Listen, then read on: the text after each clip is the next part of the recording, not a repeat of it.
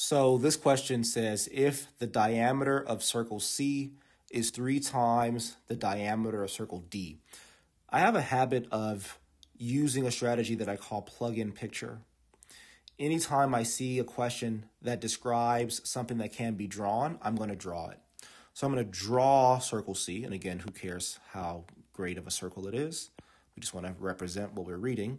And I'm going to draw circle D, right? Just want to draw it smaller because the question tells us that circle C's diameter is 3 times that of circle D. So I could just say the diameter here is like 3x, whereas the diameter here is x. After the comma in the sentence, we have then the area of circle C. How do you find the area, first of all? So let me just write that down. So that'd be area equals pi r squared. The area of circle C is how many times the area of circle D. So it also has to find the area for circle D. So another pi r squared.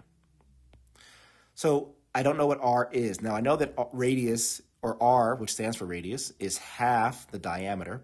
So I'm going to throw another strategy in here that I call plug in your own number. And I do that because I just feel like this question would be so much easier if I had real numbers here instead of x and 3x. So what will be a good number to use that I can take half of and take a third of?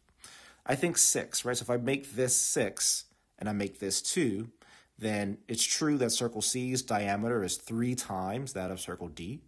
And it's easy to find the radius. So for instance, to find the area of circle C, it would just be pi.